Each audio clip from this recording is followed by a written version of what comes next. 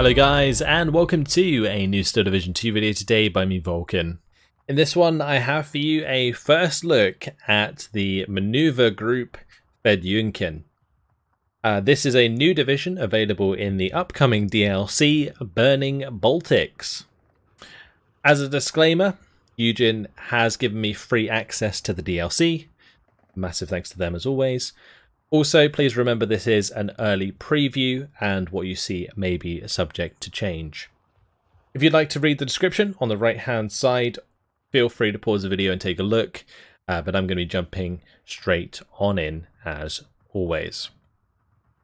Alright, let's start off by going into the recon tab. So yeah, we'll go through all of the units and we'll put together a quick deck. But let's start off, of course, with the motorcycle. There it is again. 4 of them available in Phase A in this one. I think that's less than normal. Interesting. Moving on to the sniper. The sniper can come in with a BA-20. That's very cool. I really like these BA-20s as little scout cars because they are armoured. And they can provide a little bit of extra machine gun fire on enemy positions. And the nice thing, particularly on the Soviet side with armored cars like this, is the Axis side infantry doesn't tend to have that many like PTRSs or anything like that, AT rifles. Yeah, they don't have AT rifles. So sometimes they'll have like Panzerbuchsers, but it's quite rare. The only faction you're probably going to want to look out for is maybe Finland with the Lati. So yeah, the BA-20 is a really good choice actually for just harassing enemy infantry. Then we have access to the BA-10M in Phase A, 6 of these available in Phase A, and the Konaya Razvedka, which is the large 11-man squad, recon squad with 2 submachine guns and 9 rifles. No exciting transports for them, unfortunately. So a pretty small recon tab for maneuver group Fedyunkin. Then there is the infantry tab. So the infantry tab is pretty standard by the looks of things. No real exciting new units here. Starting off though with the Sapeli PPSH. These can only come in with Jeeps and W252s. Generally, these aren't worth bringing in unless they allow you to bring in a nice half-track or something with them, because they just don't really have much power in the early game. And this Panzerfaust doesn't quite have the range it needs to be powerful. Like if these were 4 PPSHs with maybe a PTRS, that would be really cool. That'd be a nice use of this squad. But next up we have the Avtokomrotis, the 2-man squads. No grenade though, which is unfortunate, but only 15 points pop. Nice to spread around a little bit. Easy to kill though with artillery. There is a card of the Chernos. These Chernos are decent because they just act as standard line infantry for the most part. 18 in Phase A, 27 in Phase B. Strelki, standard stuff. There are 4 cards of these available. You can get 9 in Phase A, 18 in B, 27 in C. Got a lot of Stibbeckis to bring all of those in, so yeah, plenty of room for Strelki in this deck. Then moving on, we have Strelki DT. Now these are, we got 2 cards of these, and these are pretty interesting squads actually.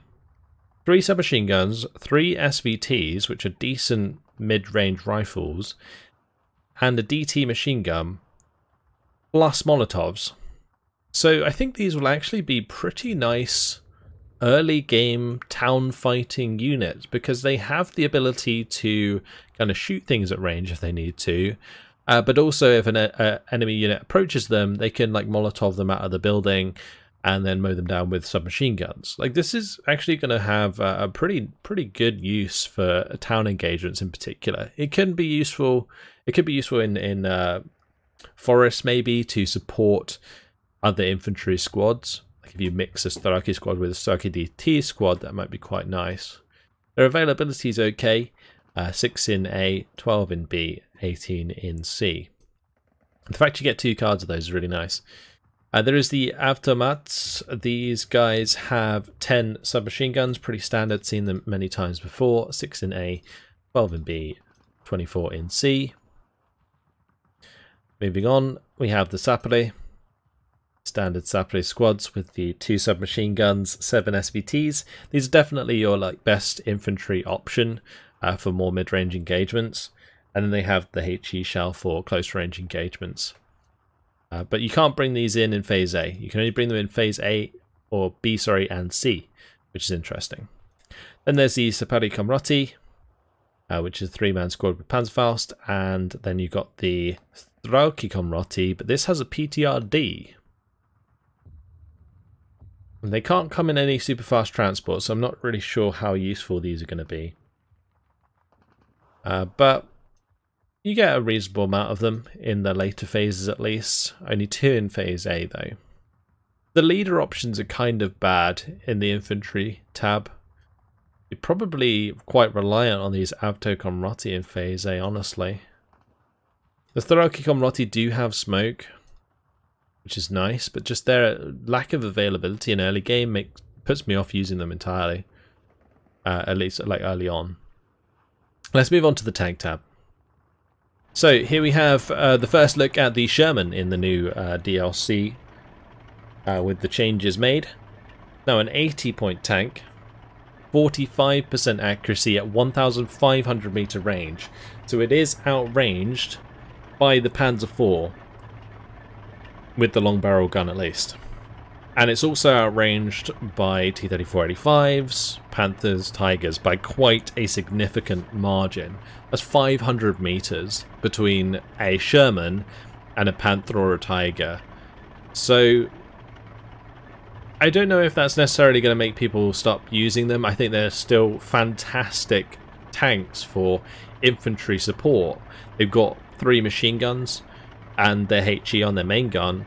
So they rip through infantry at closer ranges, and honestly, the closer range engagements that you have with these kinds of tanks in light cover will continue, and the Sherman will dominate in that regard because it does have pretty decent accuracy for that range.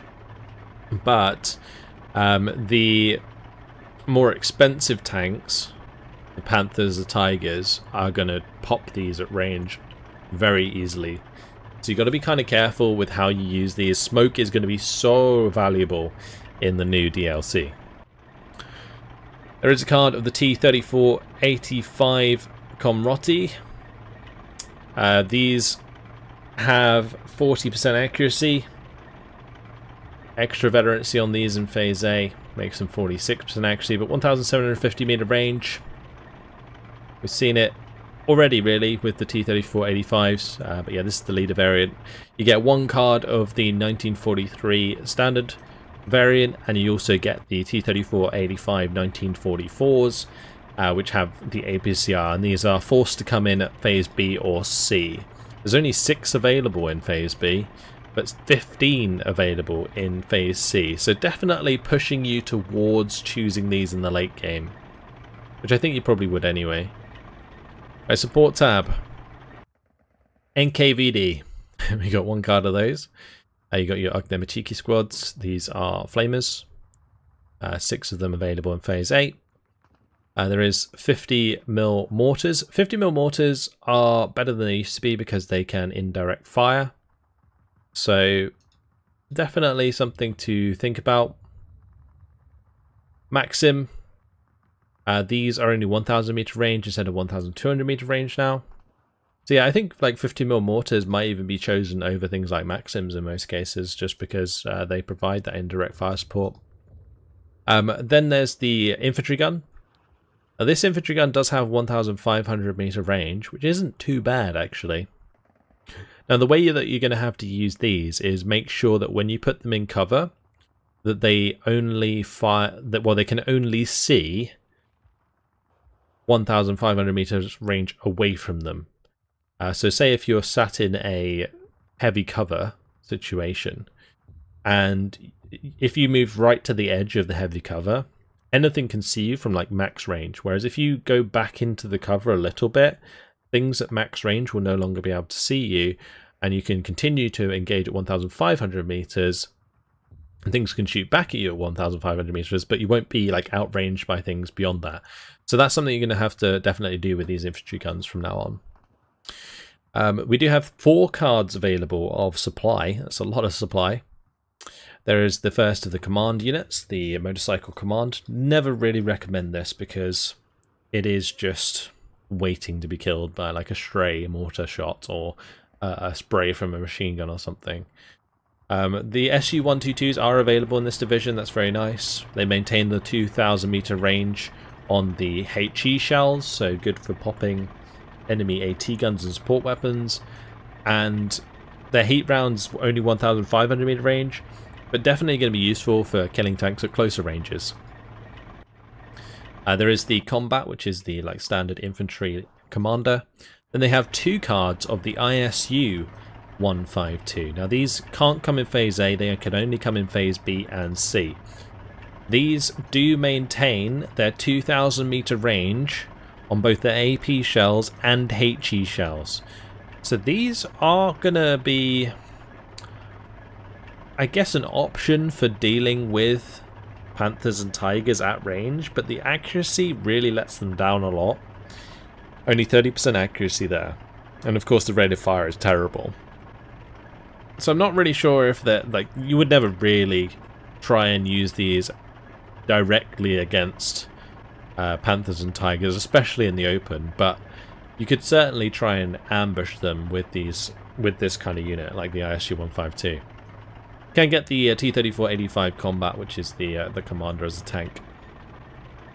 Alright, moving on to the anti-tank tab. Now this is where things get a bit more interesting for Maneuver Group Fedyunkin. You got the VZVOD PTR here. This is your standard, well, we've seen the VZVOD PTR before in a couple of other divisions, but basically they have 3 PTRDs and 4 submachine guns. They also have smoke grenades and and anti-tank grenades. So they're very well equipped for dealing with transports, but also heavier units at close range. And then they can also smoke themselves off, which is really nice. They're also, because they have the 4 submachine guns, they can do a lot of damage to passing by infantry. So not something to brush over too much, but I don't really like using them generally because they'll reveal themselves and get themselves killed. You got to be on the ball with your micro to make good use of these. 35.45mm AT guns are available. These are only 1,250 meter range now though, and the APCR is even less at 1,000 meter range, so definitely be careful with how you are using these. You're definitely going to have to like ambush a lot more, drive them closer if you're going to want to go for transport snipes, that kind of thing. Moving on, we got the ZIS 3s, 2 cards available of these, 3 in A, 6 in B. These only have 1,500 meter range on the main gun and 1,000 meter range on the APCR. So a little bit of an upgrade from the 45. Has significantly more penetration, mind you, on its AP shell. But yeah, these again are going to have to be used as ambushing AT guns now, which is, I think, I've said it before, but I think it's like more historically accurate because you're going to have these like lined up in a tree line, and you're going to ambush tanks as they come towards you now, as opposed to poking at tanks from maximum range and hoping for like random crits that give them like transmission damage, and then maybe you get like a lucky armor crack and like one shot a tank from 2,000 meter range, which is completely ridiculous really when you think about it. But yeah, it's going to be very interesting to see how these are actually like used in practice in gameplay, because you will still be able to like indirect fire with the HE shells. The ZIS 2s, these have 1,750 meter range, 50% accuracy. That's actually not too bad at all. So definitely going to be a decent choice against medium tanks at range. They do have a 185mm APCR shot, but that can again only be used at 1,000 meter range. 60% accurate though. 1-star veterancy does put that up to almost 70% accuracy, so 69% there. If you go 2-star vet, that's like up to 15, that's like 75% accuracy, and then you can go beyond that if you get the 3-star veterancy. I'm not sure of the exact figure. Do you get the SU-85s? The SU-85s are pretty cool. They are going to be deadly from light cover. APCR shell is only 1,500 meters though, so bear that in mind. AP shell 1,750 meters, 40% accuracy, but the APCR is very accurate, so you're going to want to make good use of that, and I would definitely recommend always bringing in your SU-85s at maximum veterancy with the 2-star there. But you might have seen it already, but let's finally click on it. It's the BS3, the 100mm AT gun on the Soviet side, and FEDYUNKIN get them. Very cool. This is a new AT gun. Some people have been saying it's like equivalent to a Pak-43, but it's really not. It doesn't quite have the same penetration. Pak-43s have like 230mm penetration. The BS3 here only has 200mm of penetration, but it can fire at 2,000 meter range, which is so important for engaging your Tigers and Panthers and so on. So this is going to be a great unit for cracking down on those units. It won't be good for dealing with King Tigers, but it will deal with Tigers and Panthers. It does have HE shells as well. I'd probably recommend just turning these off, because you're not going to want to reveal your BS3s before you've used them to kill an enemy tank. The nice thing about Tigers and Panthers though being 150 points nowadays and 135 points is that if you get one kill with these, you're paying yourself off, which is really nice. You can get 4 in B and 6 in C. If you can hold out till C, it might be worth the extra availability, but honestly, you might have to bring them in a bit earlier to make this division survive. Anti-air. Maxim 4Ms are available. Got 37mm cards. You got 2 of these available. They don't really come with any super interesting transports, although this is a new transport. The YA-12 little tractor there looks cool, that's for sure. Not very practical though, in a gameplay sense. Pretty good off-road speed though. 33 kilometers per hour is pretty much the same off-road speed as every other unit here. Yeah, it's better than the ZIS 5. Not as good as the Studebaker though, so you probably still use a Studebaker to bring in the 37s. But yeah, nice little tractor. If they can bring in 85s, that'd probably be pretty useful. No, it can't. That's a shame. Alright, yeah, the 37, you're gonna probably want to bring in these alongside the 85s. Now the 85s, they have 1,500 meter APCR. It's not very accurate, it's only 35% accuracy. They've got 1,750 meter range on their AP shell, 145mm of penetration.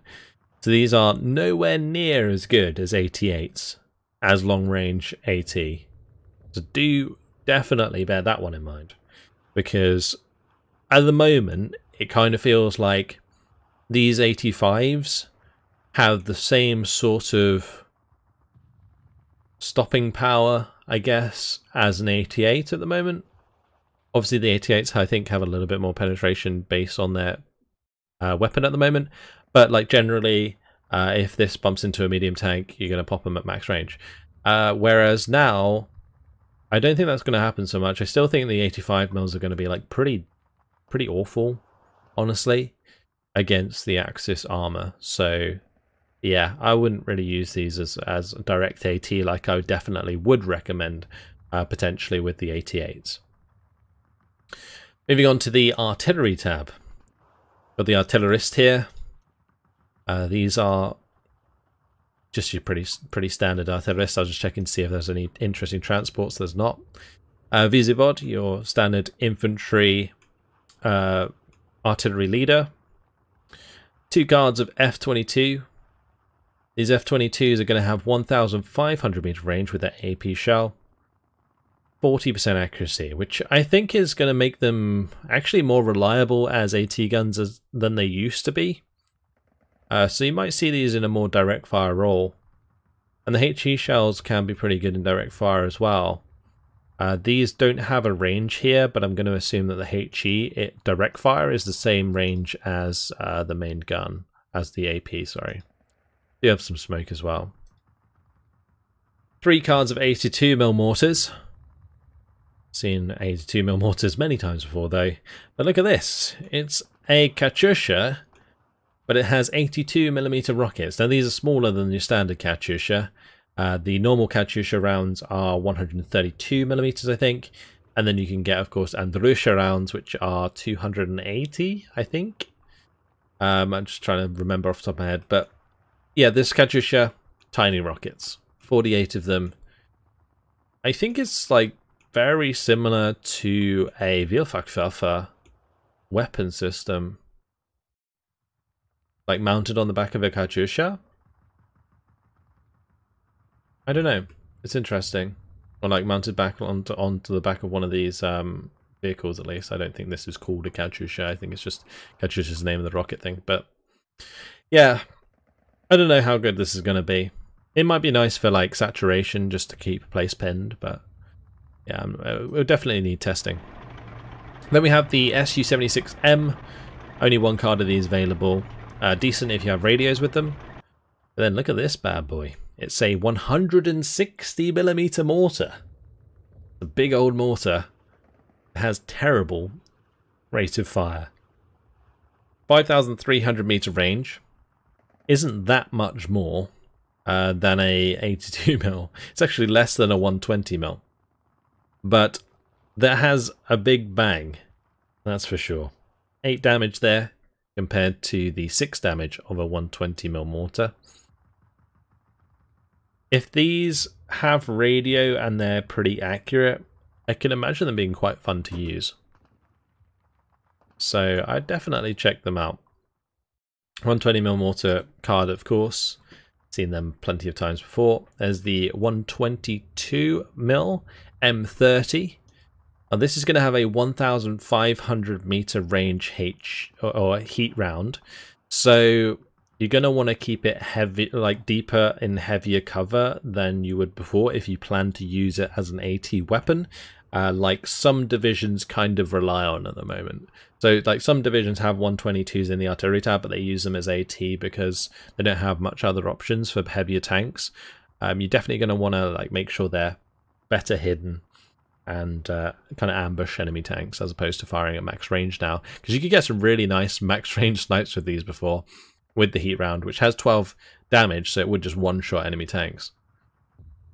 There's the A19 122mm available though, 2 cards of these. These are going to have a full 2,000 meter range as AT. So, in theory, you could use your A19s as direct fire AT with 200 mils of penetration, which isn't bad at all. But I wouldn't really recommend it because their stealth is only good. They will get spotted quite easily before they fire. So yeah, it's something you've got to be very careful about. And I'm pretty sure that artillery units take more damage from tanks, just as a general thing. Same reason with like anti-air. The reason that like Flak 88 and 85s in this case take quite a lot of suppression from tanks is because there's a modifier that allows tanks to do more suppression against those particular units. Then we have the air tab for FEDYUNKIN. So, starting off with the Tu-2F Recon aircraft. Pretty standard, we've seen these before. Lag 3 fighter aircraft. And really not my favourite fighter aircraft. They lack firepower, that's for sure. As Lag 3 with the bombs though, these are only 2 50kg bombs, so not ideal. If they were 100kg bombs, I definitely recommend maybe having some in phase A, but since they're only 50kg bombs, it's not really as good. It's more of like a 1v1 thing potentially to pin down individual infantry squads. There is an IL-2M card available with the 8 82mm rockets. I think these are the lightest rockets that you can get on an IL-2, so probably not a very good choice Still get the front-facing cannons though, so that will certainly help pin things down.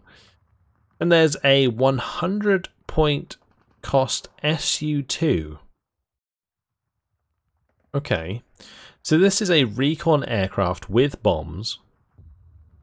It has 4 front-facing 7.62 machine guns. I don't think that's going to be very good at taking down enemy aircraft. It does have medium agility though, which isn't too bad. This potentially could be a good choice for spotting and killing enemy AT and enemy support weapons, but definitely going to need some testing because I feel like it's just going to get chewed up by enemy aircraft, like enemy fighters and so on. We'll see. Yak 9T. Not sure if this is a new camo, but it looks cool. The red nose there with the white outline. I like the star on the front as well, that decal. Very cool. 3 of these available in Phase 8, 4 in B, 6 in C. They've got a 37mm cannon. Pretty good for taking down enemy aircraft. IL-2 with 2 250kg bombs. These are a really nice choice in Phase A, actually. Very nice choice. Yeah, these will definitely pop any support weapon and probably kill infantry squads quite easily as well. Get 3 of them in Phase 8, 6 in B, 8 in C. Lag 3 with napalm bombs. These smaller aircraft with napalm bombs are never really that good. The splash of the napalm is just very underwhelming. Fire doesn't spread very well. These don't really do too much damage to infantry even if it lands on it. Yeah, not a big fan of these. Interesting to see them there though. Now we do have a new aircraft here. The Year 2. These are big old bombers, that's for sure. Very big, I can't even fit it in the camera. A lovely like curved wing shape there. These are very cool looking bombers. 4 500kg bombs, 115 points each. Very good resilience. So the very good resilience means they're going to be surviving that AA quite easily actually. Up to 4 of these available in Phase C. There is the 2 cards of IL-2Ms with 132mm rockets. These 132mm rockets are good if they hit, but they don't hit very often, and the fact that you only have 4 of them makes them a lot less likely to hit, which is why they're generally worse than IL-2 anti-tank planes that have more rockets, even though they are smaller. So, yeah, I'm not a big fan of the ones that only have 4 rockets. They're very rare that they actually like hit the mark properly. Finally, though, we've got the Year 2 with the big old payload. Check this bad boy out. It's got 3 1,000kg bombs. 3 of them. And not only that, it also has 8 250kg bombs. That is a lot of bombs. That's a big old payload. This will just demolish things. I'm not sure if it would be able to one-shot enemy tanks still, but that is a lot of bombs. So yeah, I would love to get one of these over enemy lines and absolutely annihilate the enemy, but they are very slow. Your enemy's going to see it coming. They're forced to come in Phase C. You only get 1 in Phase B and 2 in Phase C. Yeah, that's rough. Like, rough on the availability, rough on the speed. That's going to be very, very difficult to manage. But that's it. That is going to be the last unit in the air tab and the last unit of the division. I don't think there's anything like new in the defenses in any of these ones in particular. I didn't really look at the defenses much in the other ones, but I'm sure some of you guys were curious. Anyway, let's go ahead and build ourselves a quick deck. So, probably going to bring in some snipers. Probably going to bring in the ones in Phase A with the BA-20s. Actually, let's do phase B, maybe? No, I can't really make it, so there's like 6 of them. So we'll just do phase A, BA20s. I'm also going to do phase A, BA10Ms. And then we're going to do like phase B, Kanayas. In maybe those half-tracks, but I probably want to save those half-tracks for some infantry. Yeah, probably a better idea. Like these Staraki DT would probably be a better choice for those. Let's bring in these in phase B instead Beckers. That's fine. Alright. Let's have a look.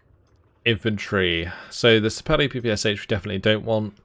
I think I am going to bring these in. I generally don't like 2-man squads for leaders, but the fact we get 4 availability is really nice. Bring them in with their motorcycle.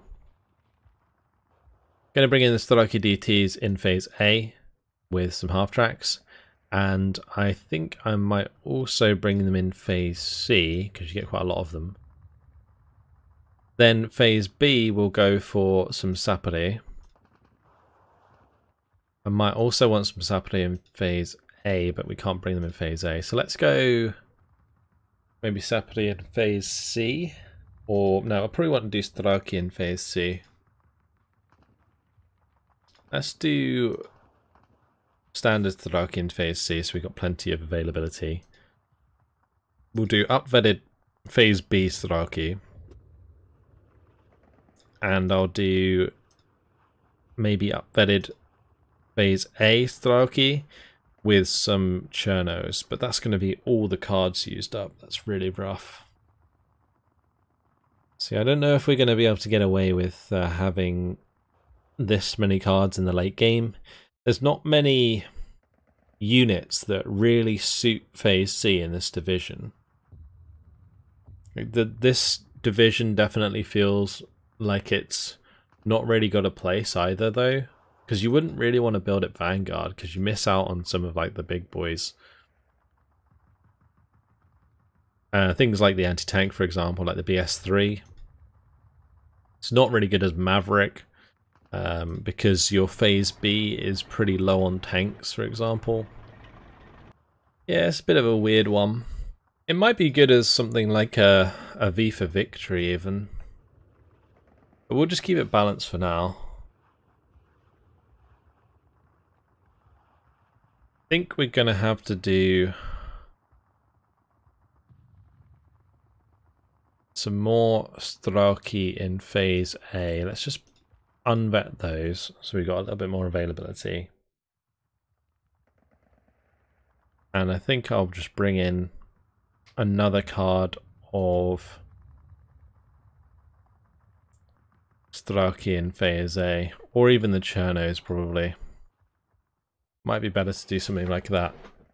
There's very low availability of infantry in phase B, but the Chernos can get you through phase B as well with that much availability. Yeah, I think that's fine. Alright, tank tab.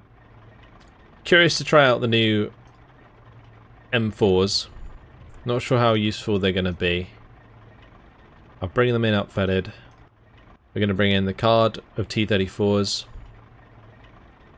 I'm going to bring these in phase A, upfetted, and then we're going to bring phase C, T-34-85s. Yeah, V for Victory I think would suit this like really well.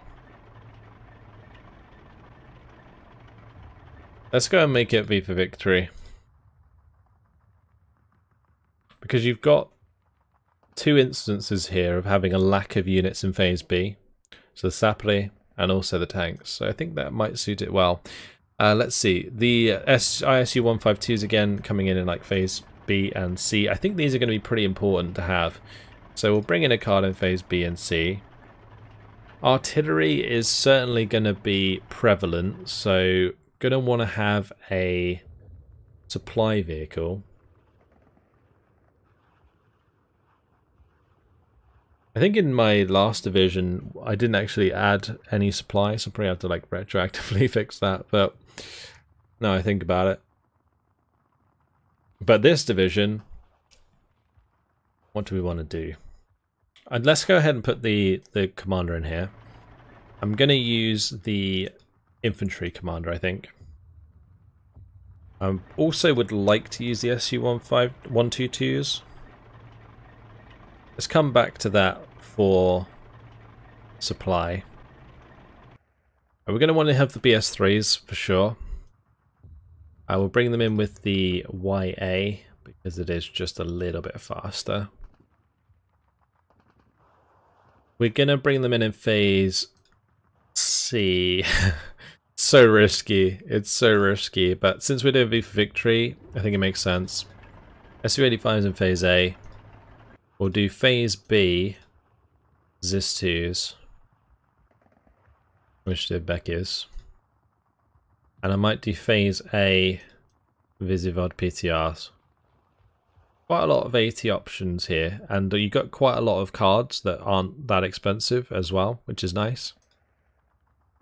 For anti-air, we'll do 2 up-vetted 37s in phase A, up-vetted 37s in B, and also the 85s. Actually, it might be better to just do up-vetted phase C 37s. Up-vetted 37s are just very, very strong because they have a lot of like the lethality that will take stuff out of the sky. Alright, the Matadors will do. Okay, let's move on to the artillery tab. I do want to try out these mortars. I'll bring them in phase B. We'll see how we get on with them. I reckon they're going to be quite weak to counter battery though. What's the strength like on them? Only 4? Yeah, that's pretty rough. The SU-76Ms are probably a good choice. We don't have phase B leaders, do we? So let's go ahead and bring in the Visivod PTRs. We can use them as radios as well for the SU-76Ms. I'll bring some of those in phase A. And then late game, I think we're going to want to use maybe some big 122s. I would also like to try this out. You get 4 of them in phase C, so let's bring those in. Bring these in with supply. Then we got the air tab. I do want to try the SU-2. Bring in 4 of those in phase A. I definitely want to try the big years, of course. And I'll probably bring in these years as well in phase C.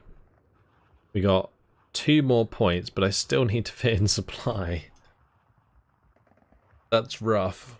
It's really rough.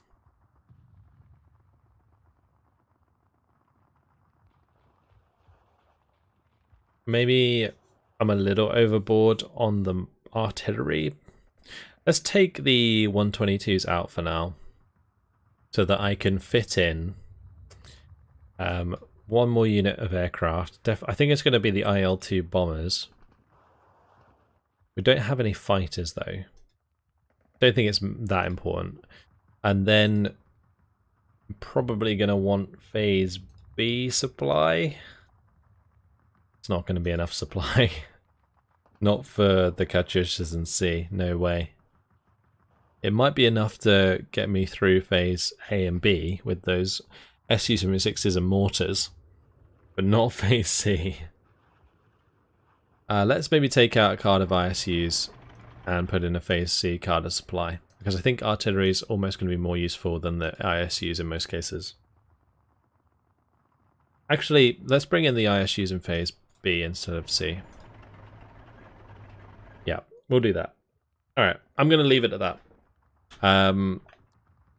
Gruppa Fedyunkina. I think it's like in Russian, I think it's Fedyunkina, but we'll just do Gruppa Fedyunkina. That will do. Alright, cool. Looks good. I think this is going to be a very interesting division to play. It's going to be a hard division to play. I think it could maybe put out quite a lot of pressure early on, but getting through phase B is always difficult with V for Victory, so we'll have to wait and see. And I mean, the division doesn't really have many options in phase B anyway, so I think it suits it well, the V for Victory deployment type. You're going to be quite reliant on the BS3s for like late game anti-tank and the T-34-85s. You do get quite a lot of them, so maybe it won't be too bad. You're just going to have to manage your range with those T-34-85s because they still get outranged by tigers and panthers and so on. Yeah. I'm really excited actually to kind of test this one out. I think it's going to be a very interesting division to play. It's not like a super exciting division, but these toys like the Year 2 and the BS3, it's just going to be super interesting to see how they perform and whether or not they're going to be like useful, especially like the Year 2 with the big bombs. Like it's going to be cool, but will it be useful? Yeah. All right. Pretty cool division. I like it. Hopefully you guys do too. Let me know what you think in the comments. That's it. Hopefully you've enjoyed the video. Thank you for watching, and I will see you in the next one. Goodbye.